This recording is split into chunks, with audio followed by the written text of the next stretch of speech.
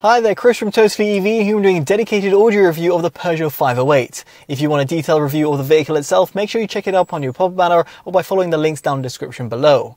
Now to kick things off, we have to talk about its audio configuration.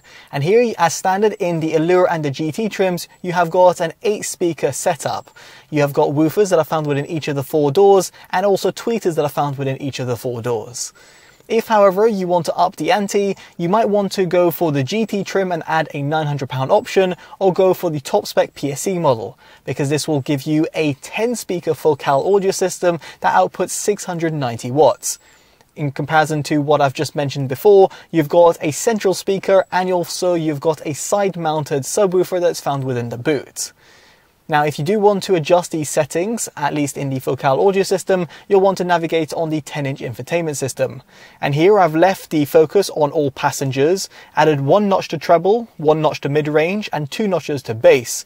I've also added 1 notch to central speaker and also the subwoofer. Although the latter over here is very much subjective, so you might want to go for 2 notches if you're a bit more of a bass head. Now for you to connect up to the infotainment system, you have got Bluetooth, although you will be limited to the lowest quality SBC codec, but thankfully you've got both wired and wireless Android Auto and Apple CarPlay, both of which are very much appreciated and allows you to output higher quality audio, at least if you're playing music directly from your smartphone. Moving swiftly on, we get onto cabin noise, and here the objective measurements that were recorded using a sound meter will be on your screen. Now for those who are subscribed, you will be very much aware that at higher speeds, the vehicle doesn't actually perform all that well. And indeed, subjectively, I can say that while driving on the motorway, it did feel a little bit louder than it should be it with or without the engine engaged. Now this could in part be due to the fact that I'm driving the PSE model, which has those larger wheels and therefore smaller tyre walls. And of course this will affect the overall road noise that one might be able to attain. So it's just worth considering this if you're comparing and contrasting between the models. If you can go for the smaller sized rims, here you might be able to get slightly lower rolling noise. Now with all that said and done, let's go on to an audio demo. I'll be placing the camera and microphone in 4 separate locations and playing back a track. It's from Priya J and it's titled Like Me.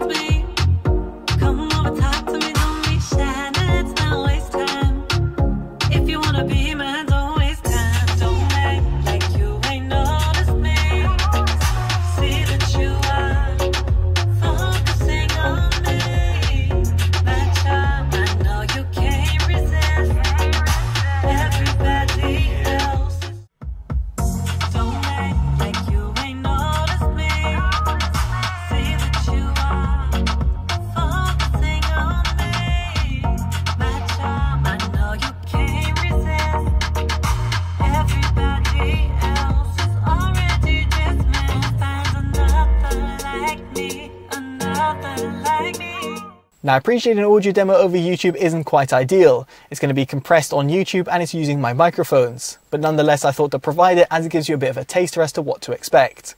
Now subjectively, having of course sat within the vehicle, I can say that the overall sub-bass extension is there. And this is due to the fact that you've got that side-mounted subwoofer in the boot, at least with the Focal audio system. It does do actually a tremendous job of extending those lows, and it doesn't sound cut off either, in comparison to some of the other subwoofers out there on the market. Of course, those that are provided by manufacturers rather than the aftermarket solutions. And in this respect, you might want to add a few notches via the subwoofer EQ in order to get that extra little bit of low-end rumble, which will very much be appreciated for those people who like listening to EDM, D&B or R&B tracks. Now as for the overall mid-bass impact, it's certainly there, both at the front and rear of the cabin. This is due to the woofers that are positioned within each of the 4 doors, doing a pretty good job of giving you a good amount of control and also a good amount of quantity as well.